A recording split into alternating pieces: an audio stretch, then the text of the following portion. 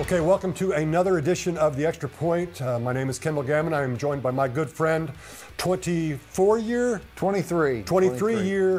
linesman for the NFL, Mark Hittner, former Pittsburgh State Gorilla as well. Mark, I appreciate you joining us. Thank you. I'm glad to be here. I look forward to visiting with you. Yeah, it's interesting. I think we really met for the first time, maybe on the field, did we? I think so.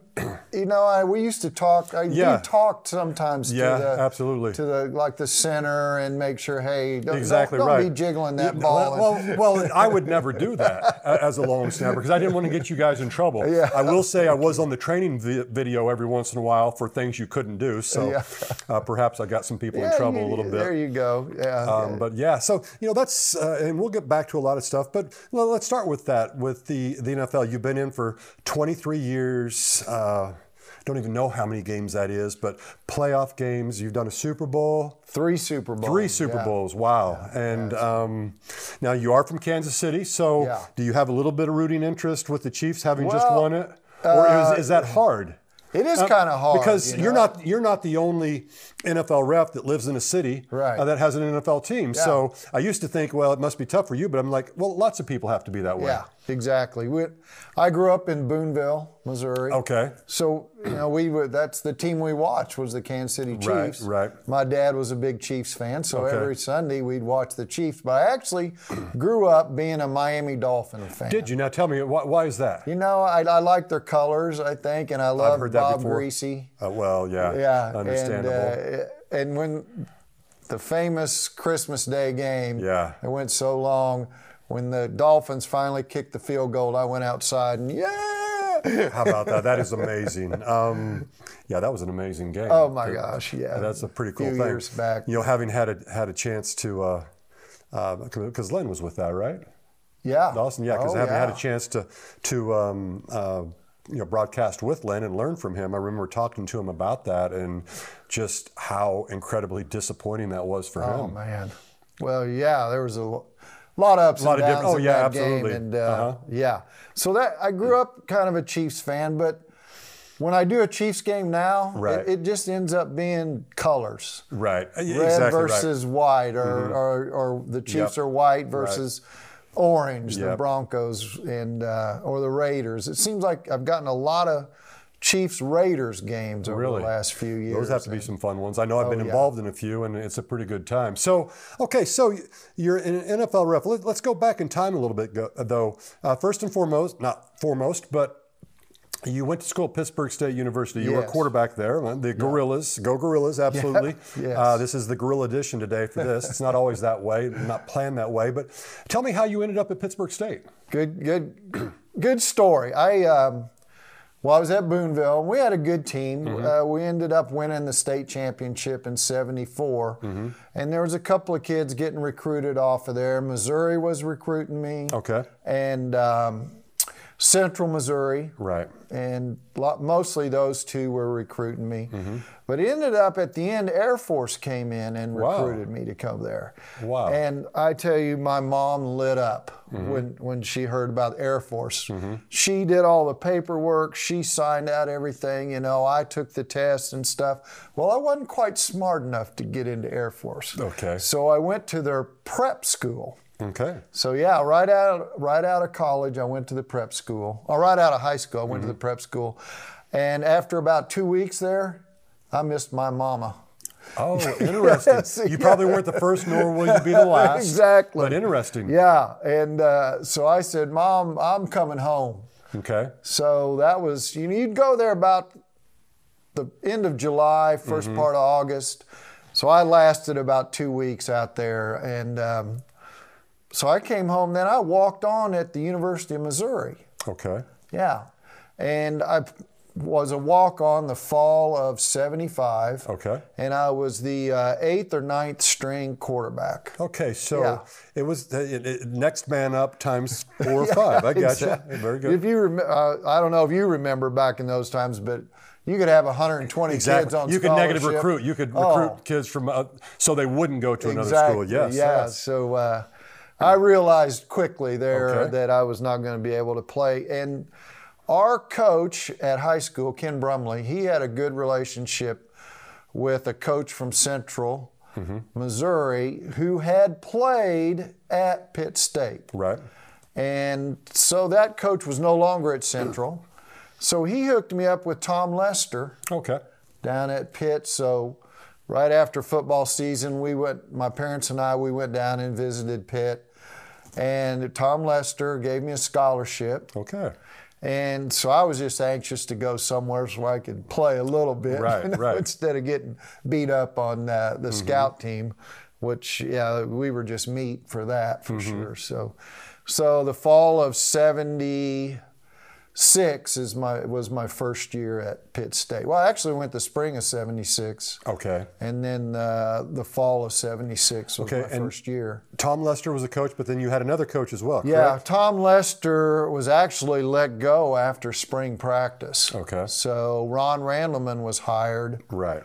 And he'd never seen any of us until we showed up for that first part of August practices. And there was only 2 quarterbacks, me and Bob Plegg, and so we battled it out. Right.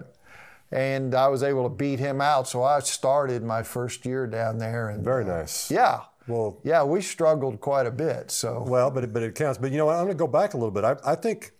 I talk about emotional strength and listening to your inner voice, and I'm going back to those 2 weeks when you're in the Air Force prep. I mean, I can't imagine if you were like, okay, I know this doesn't work, but my mom wants me to do here, and I'm going to try to stick it out. I mean, that could have been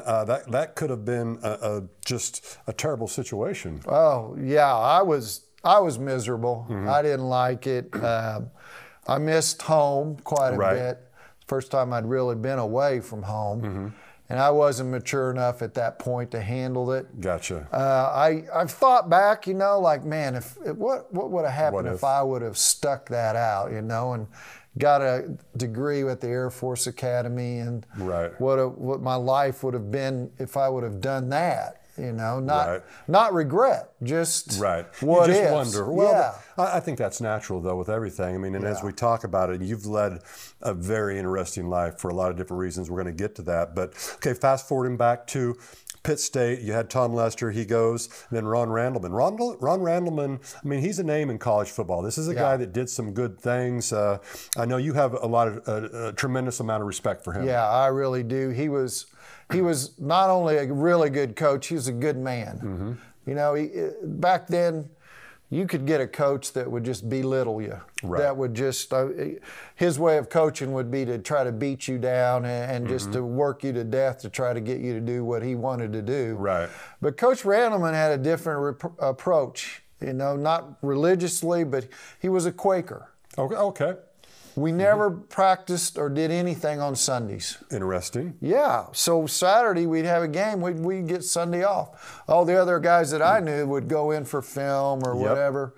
And he never cussed. Okay. Yeah. And, was a religious man, and I really respected him. Very cool. And I think the players did. Not that Coach Lester was a bad coach or anything, or a tyrant or anything, but Coach Randleman knew how to get across to players. Wow, very cool. And, our first couple years we weren't very good.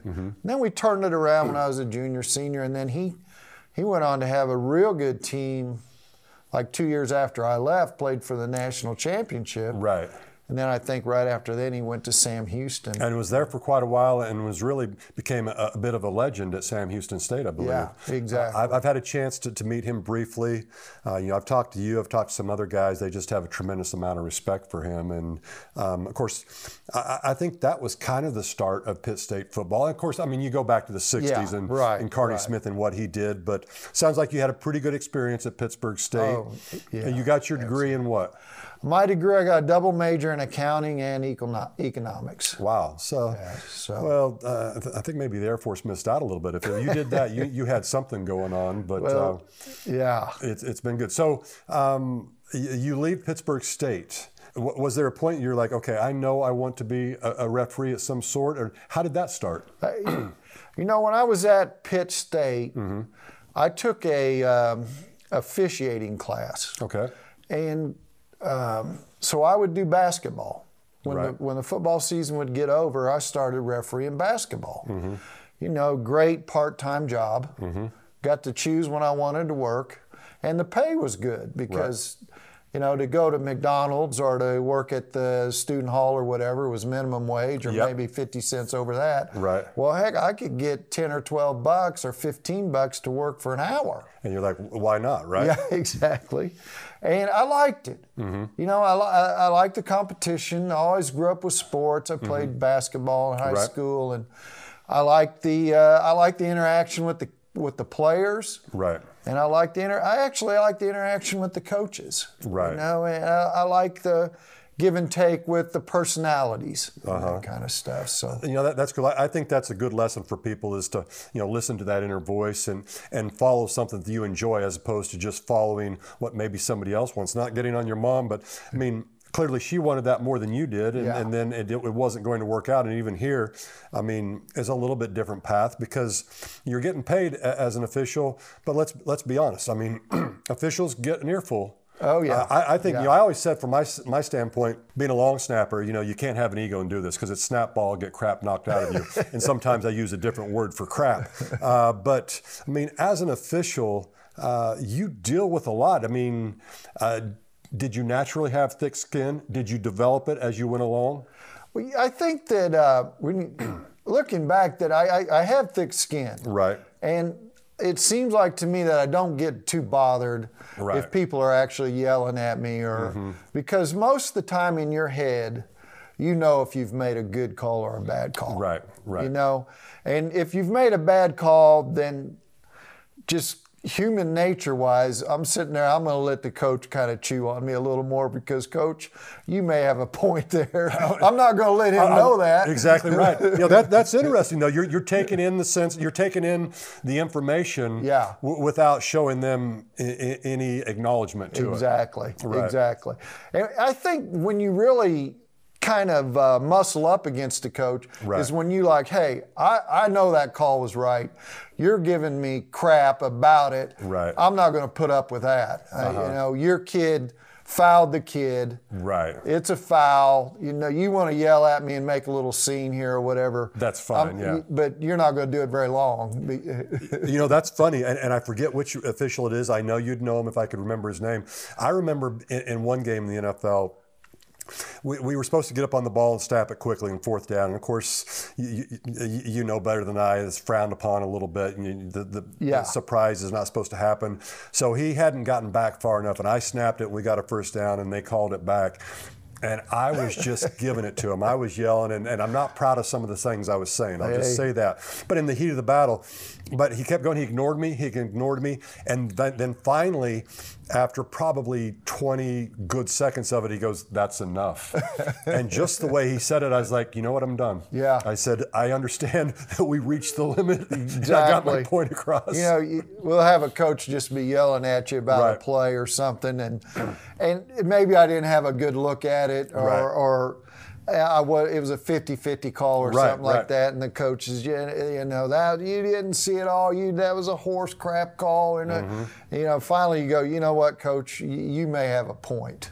Right. You may have a point, and for some reason, does that shut them up? It just shuts them up because they don't have. They want the argument. Yeah. I think that's a good lesson in life. Sometimes is when you admit what's going on, or you acknowledge their point of view. Yeah. Now all of a sudden they're like, well, I don't know what to yell about now because he said I might be right. Yeah. I think that diffuses situations a lot. It does, and I've had to use that a few times. I can't even imagine. And we'll get into some of those stories maybe. So, but tell me more in terms of you left college, you're doing it then. I assume you got into high school, got into college coaching, and then to the NFL. But even that's a little bit of a different path as well, isn't it? Oh yeah.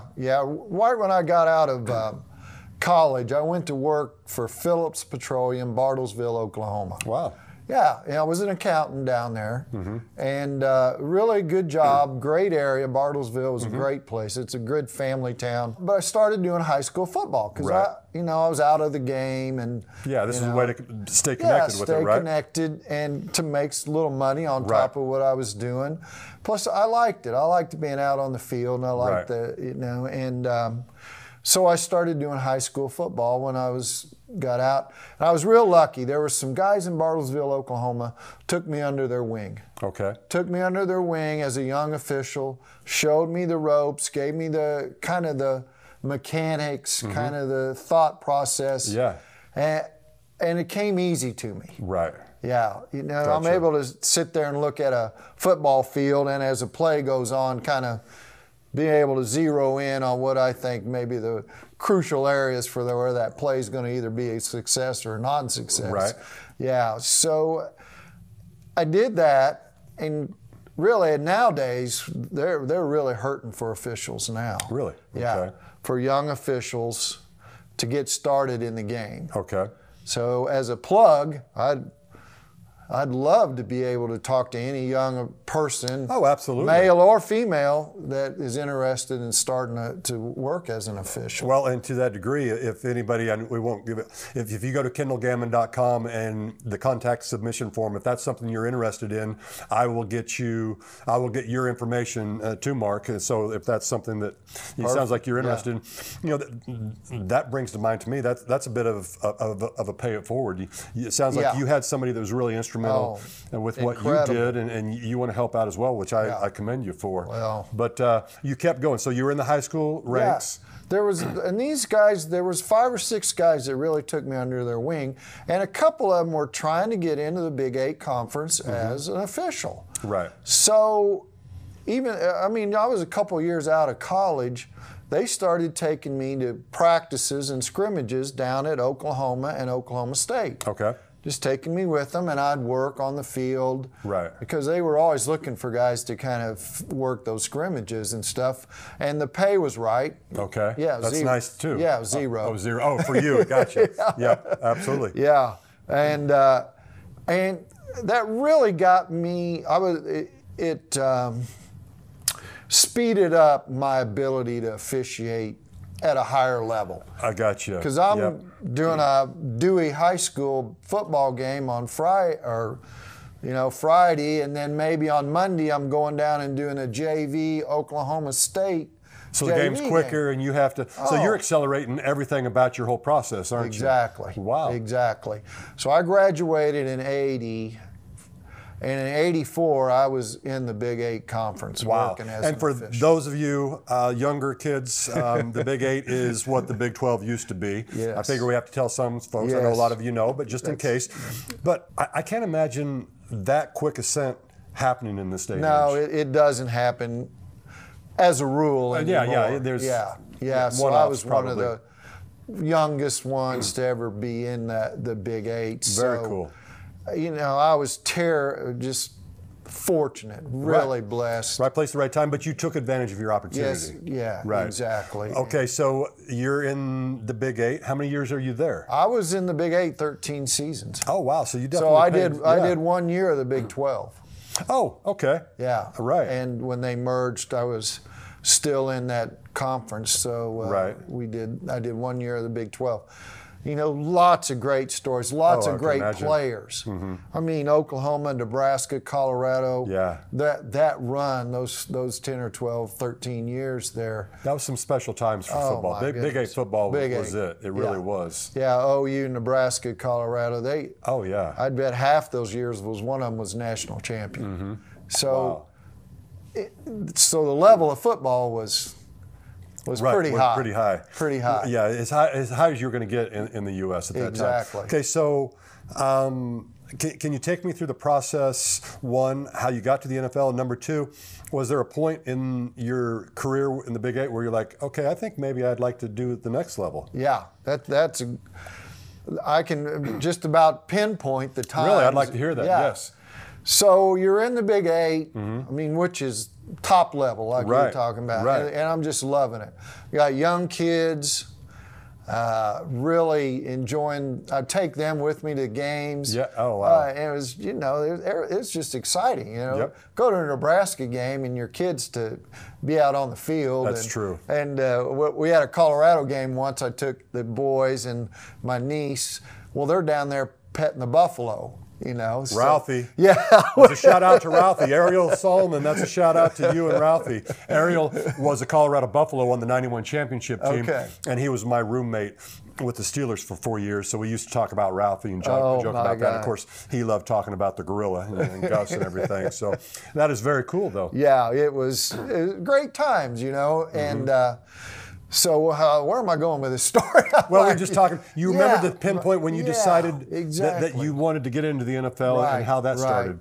You know, when you get started in something, when you're playing junior high football, your goal's not to realistically be an NFL player. I'm going to be in the NFL. You know, you might say that, but you know, there's a lot of steps in between that. Yes. And when I got into college football, I never even dreamed of being NFL. That was I mean, there was a couple guys from the Big 8 that got into the NFL, but it didn't seem like that much of a difference between man, Big 8 college football was high intensity. The games were incredible. Crowds were great, and so I was in the league about 7 or 8 years.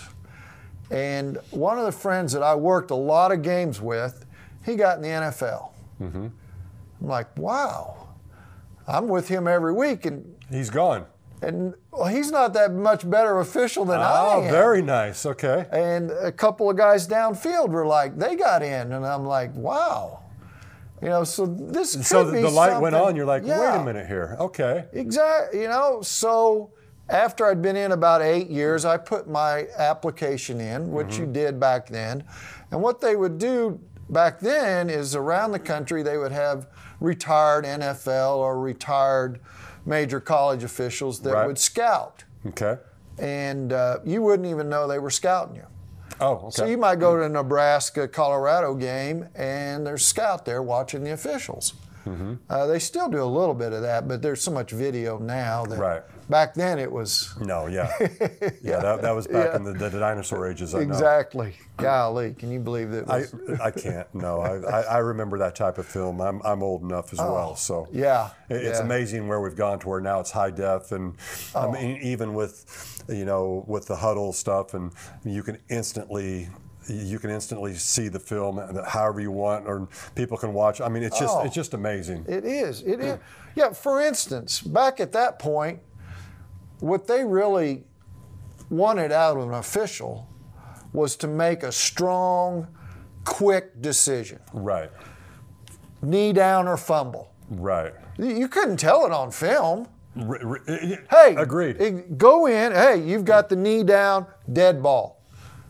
You're not for sure, fumble. Just be decisive. Right. You know, nowadays it's like, well, wait a minute. Let me run that through my head a couple times. Right. Did I have the ball coming out before his knee was down? Right. Or you've really. Yeah, we'll get to that here in a second because I mean I think that's very much worth talking about because that comes to an ego thing too, I think. Yeah. But keep going in terms of how when you put your application in for the NFL. Right.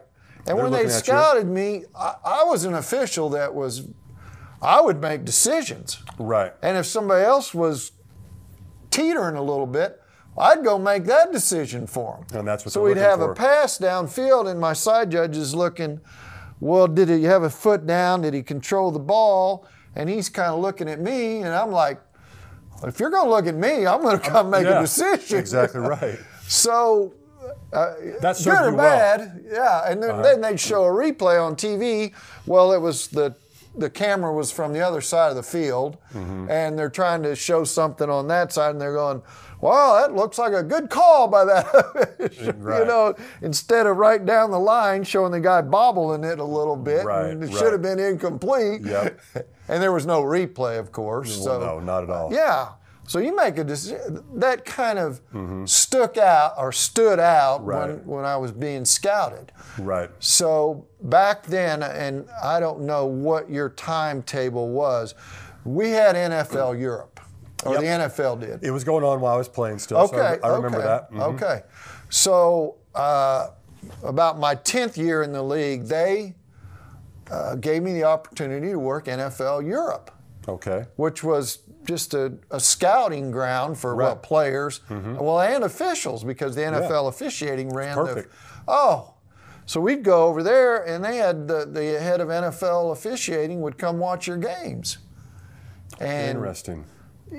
what an opportunity, So, and then after the game, we'd go sit and watch the video with the with the head of the NFL officiating, and then, man, he could really drill down Right. to kind of get what you were thinking.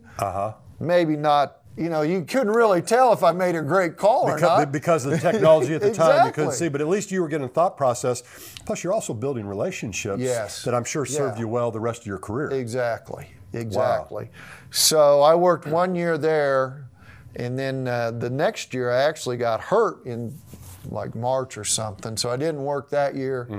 Then I went back and got hired my third year in the NFL Europe. I got hired to be in the NFL. And that was 97? 97. And this, you just completed your 23rd season, year. yeah, Wow. exactly. And not slowing down. I mean, everything I know from you and I, and we talk on a regular basis, you're still planning to go for a while, right? Yeah, I'd like to go 2 or 3 more years Right. at least, and then kind of just see what Right. what the whole picture Right. looks like at that point, I'm curious. So I've played in the Super Bowl. I just broadcast the Chiefs Super Bowl for the radio with Mitch Holthus, and I mean, it was a great thrill in both situations, everything. You've done 3 Super Bowls, Right. so you've got me by 1, so the Chiefs need to get back so I can catch up to you. But what was it like for you as an official? Yeah. I know from my standpoint, I mean, it's just another game, but it's not just another game. Exactly. You understand the gravity of the situation. Yeah, you're right. The games that really seem to have more intensity and more finality to them are the championship games, Right. the AFC or NFC. You're in a hometown stadium. The team that wins this game goes to the Super Bowl. Right. And those games, I've done 7 or 8 and 9 of those games. Wow. So I love those games because that's where it's I a home feel, team atmosphere. Exactly. Okay, I got That's you. where I feel like I don't not the pressure, but the pressure. Right. Of hey, I want to get every one of these right because Certainly. some team is going to. Well, we know what happened 2 years ago with Right, New with the New Orleans. Orleans, I mean, yeah. you're going to get rules changed because of those type of games, Right. And that actually happened about 20 years ago in the Giants. Giants San Francisco on Really? a field goal attempt. Wow. Yeah, where they had a botched handle of the snap, threw a pass, and actually it was a tackle number, but he was the tight end. Oh, really? Yeah, and it was kind of a mess. That's cool. You think about that though. Has that ever messed with you in terms of what if? I mean, you and I've talked a little bit. I mean, with the replay, it brings everything in question. I mean, they may get on you about how you're combing your hair. I mean, they can check the part out and everything. I mean, Exactly. the technology is amazing. We talk about the thick skin, but I think there would have to be a quiet confidence of, listen, I'm doing the best I can, and I understand you're going to look at it. What's your reaction to instant replay? Well, that's great. When I got in the league, my first 2 seasons was no replay. Right. So when they first started it, you're a little hesitant, Right. because back then they could only look at 2 or 3 different play situations, Right. fumble or catch, and everything else was just about a challenge. Right. And the challenge was they'd show the replay, and whether the fans booed or not Right. was whether the coach would challenge or not. True. Because- It's come a long way since then. It has. And the one thing I want to get the play right. We Right. as officials want to be. Right. We don't want the Chiefs or the Niners to lose something because of our fault. Right. So replays really kind of helped with that. And it took a couple years for me to get used to that. To like, man, I don't never want to be wrong. Right. You know, I don't want to miss a call. Yep. You know, and that speaks to setting your ego aside and understanding exactly. It's not about who's right, it's about what's right. Exactly. Which is what I hear you saying. Yeah, exactly. You're exactly right. I would rather the outcome of the play be correct than me be correct every time. Mm-hmm. That being said, I never want to make a mistake. No, I get that. Exactly. Yeah. It is humbling. Mm-hmm. I do a lot of talks, Lions clubs, Kiwanis, and stuff like that.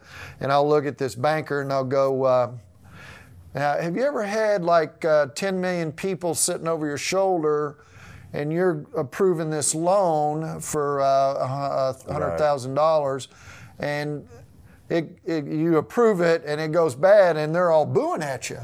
You know, that's a nice analogy. Yeah, mm-hmm. And he's like, "Well," I said, "That's what we have about every play, really." Well, not to mention that you could, and I'll help you with this talk, which is you could be, and there's also a person beside you who's yelling at you on how you did the signature, i.e., the head coach or assistant coach on the sideline, because you, as a head linesman, you're right there and you're getting an earful constantly. Right. Oh yeah. Mm-hmm. Whether yay or nay. Yeah. No, I get exactly. it. Mm-hmm. Oh, we had about 3 or 4 years ago, we had a play in New England, real close, fumble or down by contact. Right. And Belichick's on the sideline, you know, and we're over there with the coach. I said, "Coach, if he's down, it'll be your ball, 1st and 10 here at the 28. Mm-hmm. If it is ruled a fumble, which we had ruled fumble, it'll be Jaguars ball, 1st and 10 here at the 28. Right. We go, well, there's no way that's a fumble. No way that's a fumble. And he's looking at it, you know. Right. And I'm looking at the balls kind of moving here a little bit. That may be let them make a decision, Coach. Yeah. No way. No way. If they rule that fumble, I'm going to call the office right now. And I'm like, well, Coach, let them make a decision. Well, and we already know they frown upon cell phones on the sideline. Yes, we're just joking about that. But you're right. Oh, yeah. We get that threat. Well, we're going to call out. Well, fair enough. Yeah, exactly. Well, they rule it a fumble. And, and it's, oh, my God, how can they? They're looking at it. I'm looking at it. How can we disagree? Right. Well, you've got the angle from the Patriots side, right, and the other team's got it from their side, and the replay people are looking at it as, all right, we can stop action. What actually is going on here? So, and replay, you can't let it affect you. Right. I've had games where I've had 2 or 3. I've never had that many, but we've had games where 2 or 3 get overturned. Yep. You know, and man, you're kind of like, you don't feel good. Right. You get a little negative. You're like, as you said, you're trying to get everything right. Exactly. I understand. And it's not exactly going your way. You know, it's like a golfer out there, a pro golfer that's hooked 3 straight in the woods. You're like, well, man, I don't know, the next T-ball, I may want to hit an iron out here and take a layup on this stuff, you know? And that's what you're kind of doing. You're going, all right, let me just get back to just basics. All right, let me just make sure we got a formation legal. Right. Let's just concentrate on what I know. Yeah. And just try not to be judgmental, just let it happen. And let the play come to me, and then just try to make the best decision that I can. And I think that's a good analogy for people also, which is just basically trust the process. Even when things aren't going perfectly, it's like get back to the basics of what you've taught, what you believe, how it's supposed to happen. And you have to have that quiet confidence about yourself. And you have to have thick skin, I think, at times. Yes. You know, for me as a long snapper, I can remember Coach Cower yelling at me my rookie year. I mean, he's literally putting the game in the hands of a 23-year-old who was playing at a Division II school the year before. That's a lot of trust or a lot of craziness. I don't know how you want to put it, but I think that goes a long way. Now, I talked about some of the coaches.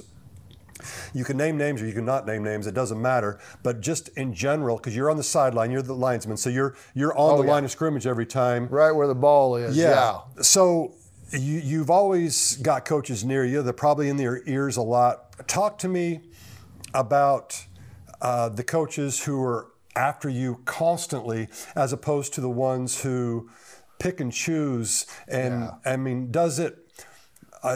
Do some coaches get a reputation of, you know what, if he's going after me, he must have a reason, as opposed to somebody who's like, well, I've already heard he's going to go after me every single play if it doesn't go his way. Is that a fair statement? That's definitely fair. You know, I mean, the coach for the Chiefs, Coach Reed. Coach Reed. Yeah, he's coaching. He's out there coaching. So he's really hardly ever in your ear. And if he is in your ear, it's usually a good point. Right. You know, and it's usually, you know, he's not like, they're holding every play. Exactly. Like, okay, we get that. We yes. That. You're right. Yeah, he might, hey, our edge rusher, he's being held. Just have them watch that. Right. You know, tell the referee to watch our edge rusher getting held. So really, for people, isn't it amazing how much a sane point or conversation makes a difference, as opposed to getting out of your head and not letting those initial emotions control you? I mean, they have much better. Like, I mean, I realize you talked about it earlier, which is either way, you're going to walk away like nothing happened. But it's going to get through to you more if it's said in the right way. For sure. And that point right there, instead of, hey, they're holding every play, go tell the ref they're holding every play. Right. Well, the next dead ball, I might go into the ref and go, man, it is a nice day out here today. You want a water? That is awesome. Yeah. And but I'm in there and I'm talking to him. The coach is like, I hope you told that son of a, you know, that they're holding every. I said, Coach, went in, talked to him. He said he's looking, he's watching. Whereas, then I might go into the ref. I said, hey, Coach wants just to make aware that he thinks their edge rusher's getting held every play. Right. And the ref may go, you know what, I'm watching that, and it is close. Yeah, there's 50-50. Or I'm aware of it. Okay. I'm aware of it, and I've talked to the guy, and he needs to get his hands in a little, or just let that guy go. I said, good, I'll go back and tell the coach, you know, hey, I've talked to the ref. We're watching it, you know. That's interesting. Yeah, the verbal language and the nonverbal language, it's important. You know that in everything. Yeah. You know. How about this? We've talked about this before. I love this about the NFL, and I'm kind of getting on baseball and basketball. But the NFL, I feel like it's your goal to officiate the game, but them not notice the refs, as opposed to, I see it differently in the other sports. Yeah. And I think that's an actual something that's kind of communicated to you all, which I think is very important. Then people don't always remember or realize also, you guys are graded every play, and you're graded very toughly. You've got to pass a physical test at the beginning of the year. I mean, this is not just showing up on Sunday morning and refereeing a game, is it? No, it's a long process, and you know, when you're hired, you haven't made it. That's when you've actually started. Right. Yeah. So the rules are they're difficult. They're very specific to certain play situations, have different rules. Right. And so, when you're hired, that's when it starts. And when you progress, you know, as you get more comfortable, as you get more confident in your abilities and what you're seeing is what's going on. When I talk to different officials that are starting, or I work with college officials quite a bit. I'm an evaluator trainer with the Big Ten, MAC, Missouri Valley. So I'm always talking with those guys. And so, you know, on a kickoff or a punt, you know, if you're trying to just, all right, I'm going to watch this wave of players going down. Well, if you're trying to watch too much, you don't see anything. Right. But if you say, all right, I'm going to watch this guy on the edge, his block, and then if he's good, then I'm going to go to the next block inside of him. Wow. Then you're seeing something. Then you're making a ruling on something. And is that spelled out? I mean, do they have? I mean, is that just how you? I mean, is that your own thing, or is that some things that have been passed down to you? That's been passed down to me. Interesting. And it's once you get to levels like, I mean, high school, you got to watch everything. Right. There's only 4 guys out there. Right. Or 5 maybe, you know. heck, you got to watch the tackle and the guard plus your receiver going downfield. Gotcha. Yep. And, you know, thank God for those guys that get $75 to do those games. Right. You know? But get back to that, to where, you know, you've kind of refined your craft. Right. To where it's a lot more specialized, to where you're watching the tackle block or the tight end block or the pulling guard block. Mm-hmm. And then once you rule on that block, then you can go to a next block, right. That type of situation. It's taught. Uh-huh. It's taught, but, you know, I can tell you, I can say, all right, Kendall, I can take you out on the field. All right, Kendall, you're going to watch the tight end block here on this stretch play. You watch tight end block, and as soon as he's legal, then you go to the next block. Gotcha. You'd go out there and you'd watch that, and then all of a sudden the running back got hit and the ball's on the ground. Well, you're still watching that block. Right. Kendall, what do you got? What happened? Oh, wow. Yeah. But people don't think that. Well, it's a lot easier when you're not actually doing it. It's 20/20 hindsight, I guess. Exactly. With part of it. Yeah. But again, that's having thick skin. Exactly. Yeah. Okay, so you're still playing. I mean, you're still refereeing. I'm out of the game. Have been for it's amazing, 12 years now. I played 15. But people always ask me what I miss, and you always miss the checks, of course. But I miss the locker room and the camaraderie and really messing with guys. Does that exist with the officiating team as well? Because you were on a fairly I'll say famous, fairly well-known officiating team, because Ed Hockley did that. Yeah. I know you guys were close. I mean, he got a lot of razzing about things. He got a lot of respect as well. I mean, do you guys mess with each other to a degree also? Yeah, we do. It's got to be fun. Yeah. You got to have fun.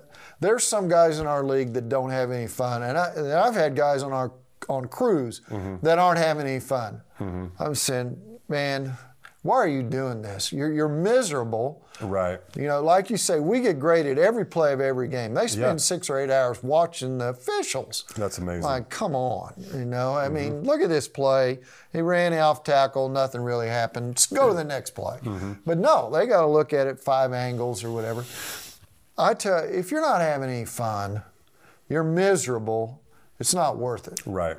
It's not worth it. And to your point, you got to enjoy what you're doing. I think in any profession that you're in, you got to enjoy what you're doing. The checks are nice. Right.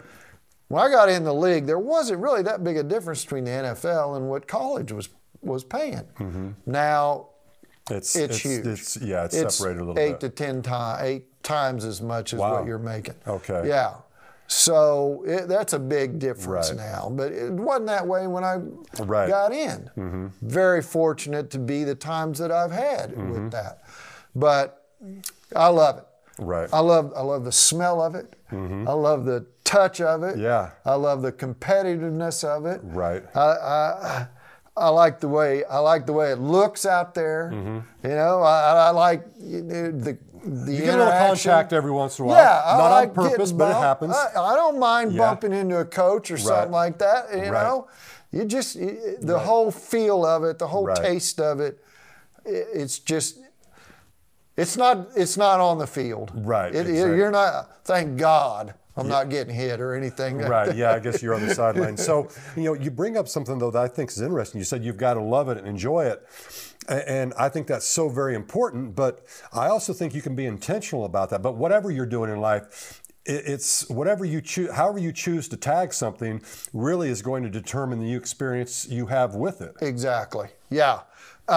We get guys in our league now it's a good job. Mm-hmm. It's a good job. Nowadays, if you get in the NFL and let's say you were making 50, 60 grand wherever you were, you could say, all right, I'm done with that job. I'm going to be an NFL official. Right. Well, wait, that just puts pressure on you and your family that, well, wait, man, that tackle, is he holding or not? They're going to look at this. They're going to. Well, they can't second guess things. No. Mm-hmm. But then you're putting pressure on yourself that, hey, this is my job. Mm-hmm. I got to be right. Right.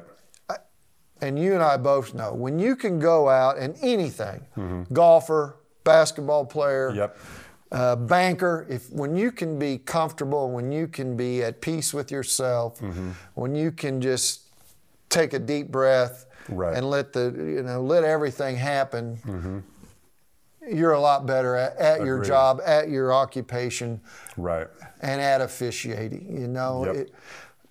If you're worried about getting everything right, you're going to make some definite wrongs. Well, like a kicker. Yeah. Oh, but yeah. Or a snapper, whatever. Man, I got to be perfect. I got to be perfect. Yeah. And I always tried to say, I don't have to be perfect.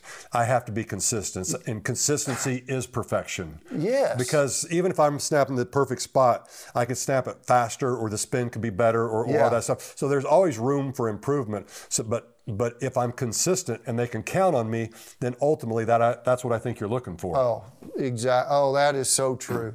It's hard to get that to a young official anymore. We're evaluated so point to point to point to point that you're almost like they become a little robotic, a little not natural. Right. And you got that in the back of your head. You're worried about something else. The officials that can go, hey, this is who I am. I'm confident in myself. Right. I see a play. I know how to rule on it. I'm going to miss some. Right. And you can live with that. The guys that can live, or girls that can live with that, that's when you really advance in your officiating. I think that's interesting. You brought up something. I'm stretching it a little bit, but I'm very big on the fact of the self-talk. We talk to ourselves. They say we have about 50,000 thoughts a day. Let's just say I'm limited and I've only got 3 or 4 words of thought. So I'm close to 200,000 words. Well, your mind hears it, and whatever you tell your mind, it hears. And I talk about having mantras, and I have a mantra that I use all the time, which is, I matter, I make a difference, and I am enough. And it's not cocky. It's just making me understand that I can do this, that I make a difference, and I'm worth something. And it's made a difference in my life. And what you're telling me there is basically, you've got to have confidence in yourself and what you're doing. And it's a chicken and the egg. Do you have success and you have confidence, or do you have confidence and success? Well, whichever way it comes, it's got to come, and you just got to keep working at it. And that's what I hear you saying. Oh, for sure. There's dead time. In football, between plays, it's dead time. Right. You got a lot of time to think. Yeah, exactly. Overanalyzing, like, what happened there, right? Sometimes a play's over, you're like, man, the coach is yelling at me about, they're holding my receiver. I'm like, oh, God, coach, you might be right. Exactly. I wasn't looking at that. Not to mention the big board, and then 75,000 are scanning what you just did. And you can't, you've got an earpiece in your ear because you guys communicate wirelessly, which I think is amazing and all that, but you still hear the crowd one way or the other. Goodness. Even if you try to say you don't, you do. I did as a player. You tune it out when you're really, I tuned it out when I was actually snapping and doing everything, but otherwise it's there. Oh, when you're down on the field, and you know this, and you're looking at there, that's one of the worst angles that you're ever going to get. Yep. I played quarterback, and drop back to pass, and you're looking, just surveying the field, and you kind of know 1 or 2 areas where you're going to go with the ball. Well, it looks like there's a mess out there, and you've got to pick out, all right. And the Chiefs have a really good quarterback that does this, and there's to get in the NFL, you got to be able to pick out, all right, you can kind of tell which way this guy's going, and if he's going to break open or not, But it's a mess looking out there. Right. With those guys rushing. It is amazing. Well, our angle's not that good. No. Man, I'm sitting there, we watch a lot of video, of course. Yeah. I'm saying, man, I wish I had that angle they're showing from the sideline camera. I'm like, wow, I would have never missed that play. Do you think that's ever coming, that the sky cam is part of the officiating? I think that probably. Someday. At some point. Yep. Yeah. I think technology's just going to keep getting more and more. I think the ball will have different aspects, sensors in it. Yep. There'll be things along the sidelines and the yard lines that will, like, okay, hey, the ball penetrated here. Well, yeah, if we can put a man on the moon, we can figure out where the ball is on a 100-yard field, can't we? Oh yeah, you sit there and when they get close to the goal line. Right. That's some of the worst angles that we're ever going to get. Right. They go in there tight. There's 22 players in there. They hand the ball off to the fullback. It's just a mess. It's a scrum. It's a mess. Absolutely. And we're like, oh my God, what happened? Did he get in? It's kind of you're running in and you're just praying. Which I do a lot out there, by the way. Absolutely.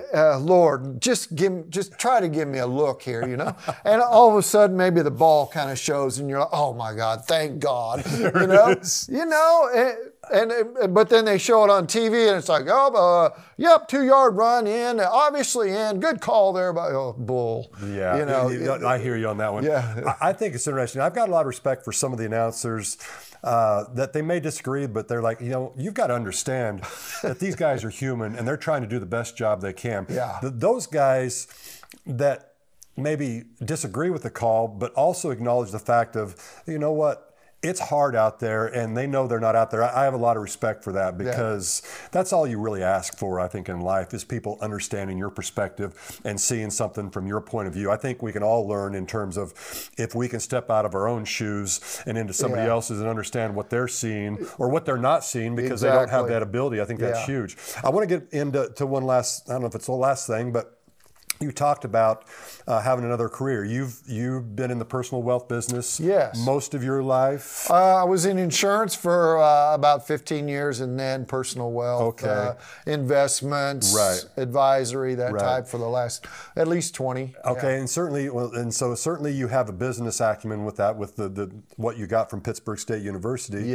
which is great. I think is good, but I think something that comes to mind also is the fact that, in talking with you, and I think people can see we have a good rapport, but I mean, you communicate. To me, life is about communication. And I would think while you have to get the right, I mean, you're not analyzing everything. There's big institutions that are helping you with that. Yeah.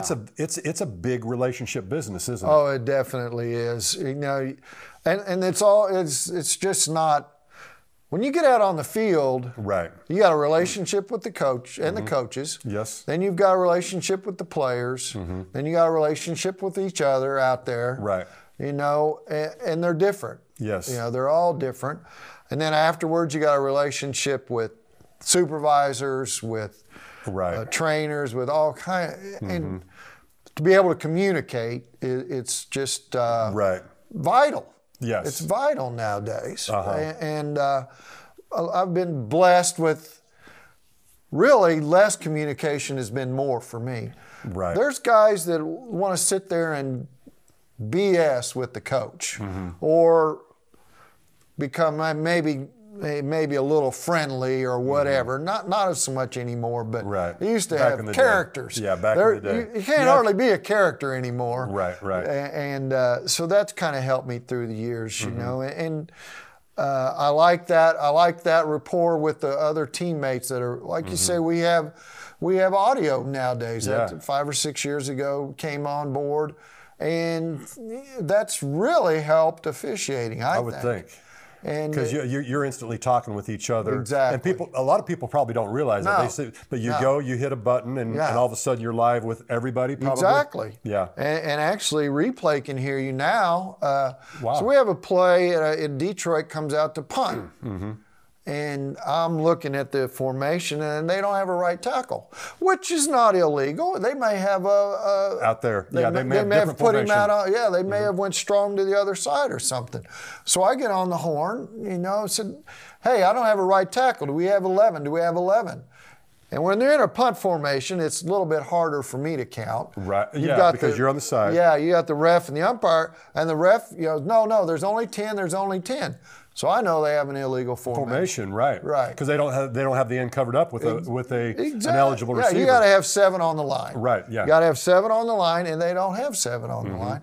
And man, if I wasn't able to ask that question, you can't call it with confidence because you don't have the angle you need right there. That's a perfect example. I may have thrown the flag. Right. And then afterwards, I'm like, man, what? All right, did you guys have? How many guys did you have on the field out here? Were that legal? Was that? Right. We had a game. This has been 15 years ago. We're at the Rams, the old Rams in St. Louis. Yeah, right, they're playing somebody, and they come out, and we're in overtime. And we don't have replay. No, we do have replay, but it's not near as involved as it was then. They come out and run a trick play. They overload to this one side opposite from me, and so I can't really tell what kind of formation it is, whether they've got the tight end covered up or if he's not all, or if it's legal over there. So they run, and for sure it's a 40-yard touchdown. Right. You know, that's just a given. Whenever something's very iffy. Exactly right. Yep. It's, you know, it's going to be a touchdown. So they run it. They score. Place going crazy. You know, I'm stopping the clock. I'm getting in. I get them in with Ed, and we have a rookie line judge. Okay.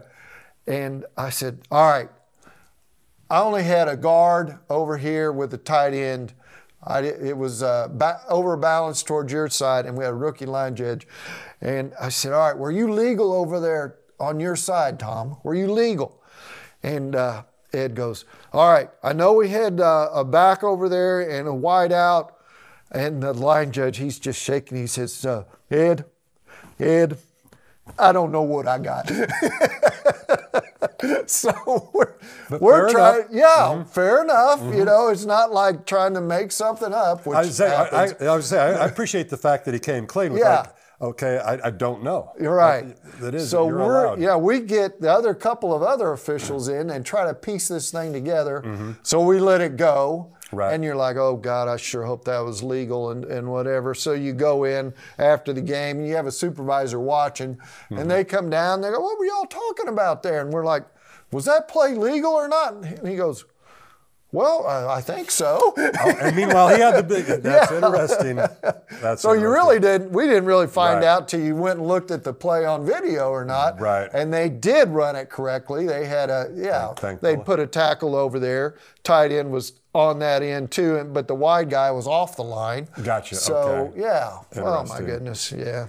Well, cool. Well, you know, we've talked a lot, and I appreciate your time, first of all, but I always try to end with this, which is, you know, it's called the extra point, and I'm curious, is there an extra point that you want to convey to people in terms of something that's really been important in your life? Yeah. I say this to a lot of people, that your family's just huge when you're gone as much as we are. And my wife, I've been so blessed to have Rebecca as my wife 37 years now. Wow, and their 3 kids, you know, they've been lucky. Right. You know, they got to do a lot of things because they've got of to you. do a lot of travel. They've grown up not being scared to go anywhere, cities, that kind of stuff, because they've done it, and they continue to do that. So I've been very blessed myself. And if you do not have a solid home front, you know, if you're scared to go home because your wife or other person's gonna, well, you're gone all the time, can't, you know, not supportive of what you're doing. Exactly. So that's where I've really been blessed. Very cool. But it's not only that; it's all the people that help you.